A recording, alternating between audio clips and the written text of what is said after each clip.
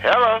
Hello, is this Mr. Levant? Yes. This is Jake Jarvie. I'm calling from Sheridan Road Magazine. Oh, great. How you doing? I'm doing all right. How are you? Functioning at a high level, thank you. It says that you were born in Highland Park. Were you raised here as well? Yes, I grew up in Highland Park on Sheridan Road, actually. Okay, I'm sure this is the question you get the most often. Why children's movies for you? First of all, I don't really consider them children's movies.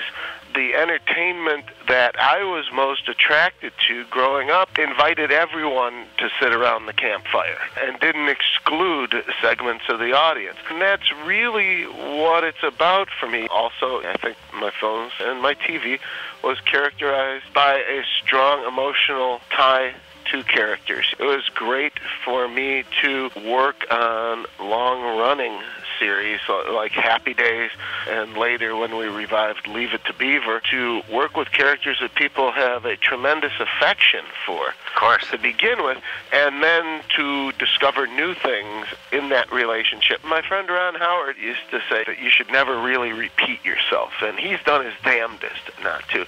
And I don't feel that I've repeated myself, but I haven't explored every genre on earth. My heart remains with the kind of work that I've been doing now for 35 years.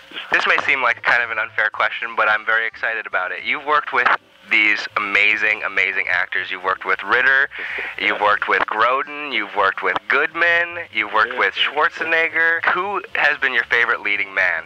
Ah, very interesting. Well, you know, we just did last year The Spy Next Door with Jackie Chan. Right. He was amazing. He is just an incredible human being. I mean, the most generous man I've ever worked with. And that experience just rose above many, many other quality ones, you know. We had a great time with James Coburn on Snow Dogs and closed down many a bar with him. I bet he had some stories. Oh, my God. And that really is the difference between TV and movies. Is in TV, you can be with the same people for decades. Right. I mean, we still have beaver parties and Happy Days softball games, for God's sake. That's so cool.